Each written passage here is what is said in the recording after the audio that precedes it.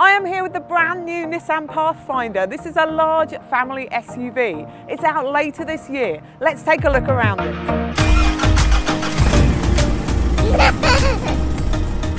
So the new Pathfinder has inbuilt rear window blinds, which is fantastic for shielding passengers from the sun. And also it's got this easy access through to the third row with just a press button system on the second row seats. The model we're looking at here today has captain's chairs in the second row and a central console that's completely removable, which would give a good walkway through to the third row.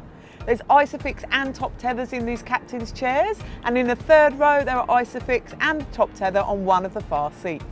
The second row is available as a bench seat that's split 60-40, and the top tether is on the back of all three of those seats and Isofix in the two outer seats. And it also still apparently gives you good access through to that third row. The Pathfinder has these fantastic cup holders in the rear door. There's two that are within really easy access for those rear passengers. Storage throughout the new Pathfinder is great, and I especially like the new bridge central console that gives you somewhere for your handbag. The interior is modern, with a new 10.8-inch head-up display and a 12.3-inch media screen, with wireless Apple CarPlay and Android Auto as well as digital radio. There are 4 charging points throughout the new Pathfinder and 2 12-volt sockets. The top spec model Pathfinder has a smart rear view mirror, which gives you a camera image, so if you have child seats on board you can see better out of the back.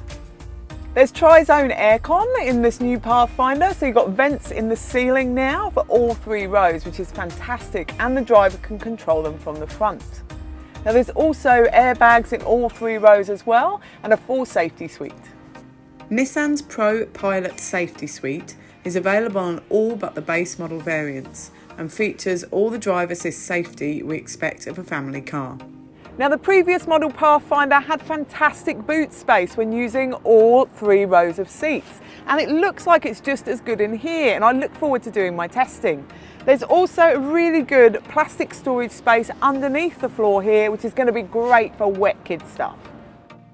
Now I haven't driven the new Pathfinder yet, but I'm looking forward to trying its new gearbox and 3.5 litre V6 petrol engine, which should give a great ride and better fuel economy than before, but I hope they come out with a hybrid at some point too. The new Pathfinder has a braked towing capacity of 2,700 kilos, which is great news for family adventures.